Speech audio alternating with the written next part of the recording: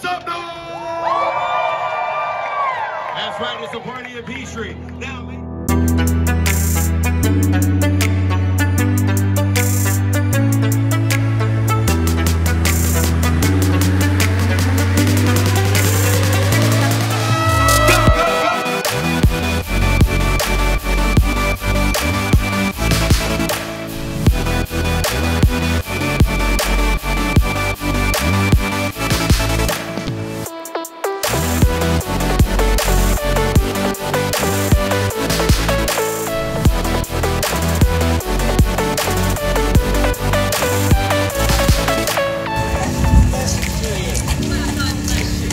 blessings to you.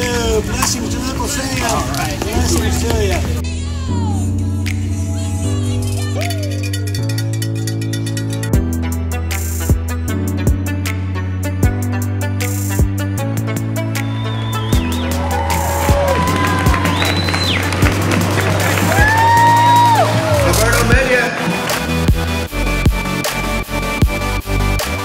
It's very inspiring to come back out and seeing a big event, of this size. It makes me very hopeful for the next, few months and the next years that everything's going to come back to normal.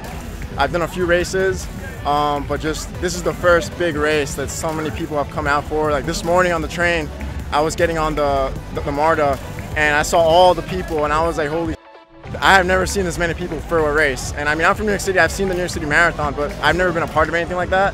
So it got me really excited and honestly motivated to just come out and run my best.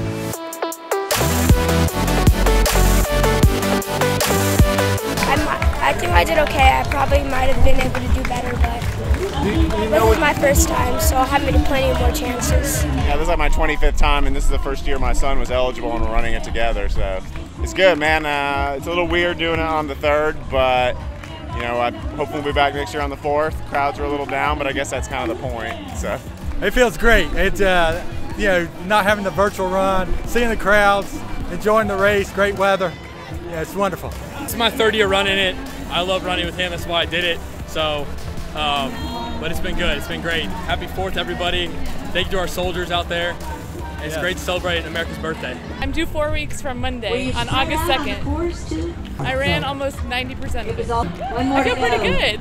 I mean, I didn't have a baby during the race, so that felt good. I was supposed to run it last year, but yeah, so it feels good to be out here with other runners early in the morning, pumping out some heat, and after such a long lockdown and starting to see the end of the tunnel, really grateful, humble, and blessed. So 29, under 6 minute pace, she was able to run.